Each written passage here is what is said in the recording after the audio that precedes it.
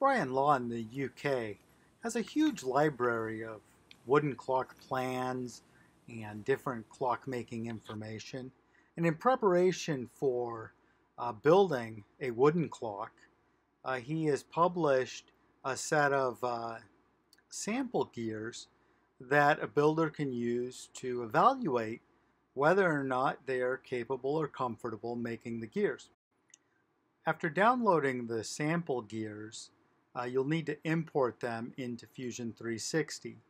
And here I'm opening up a new sketch and I'm importing the sample gear DXF file that I downloaded.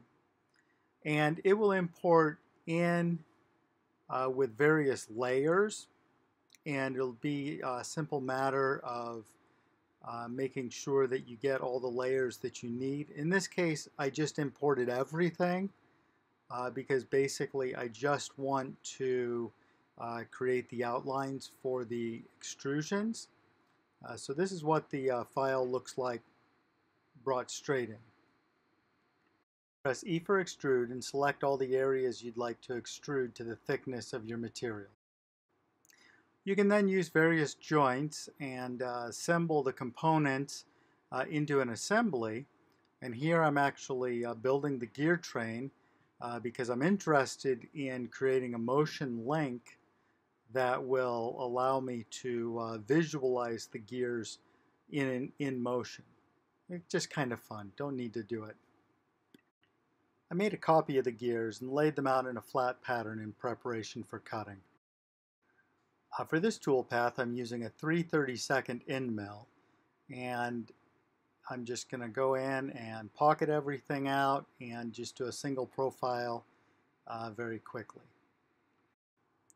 The cutter I'm using is a EXTRUDE 3/32 double flute straight bit, and it's designed to take a cut up to 3/8 of an inch deep and profiles really well.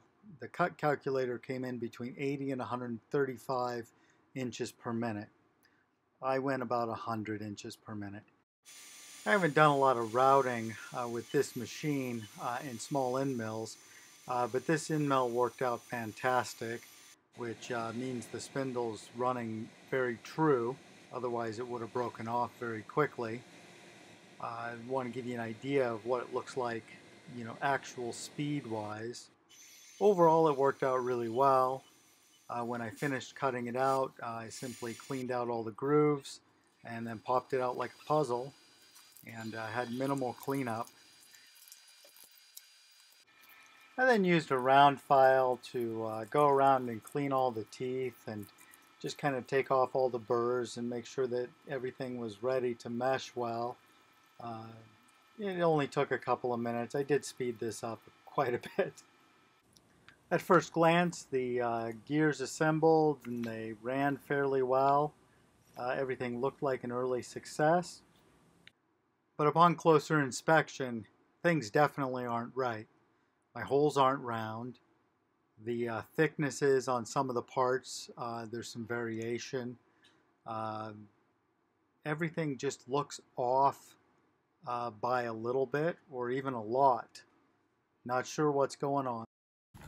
Could it be the multicam has some backlash?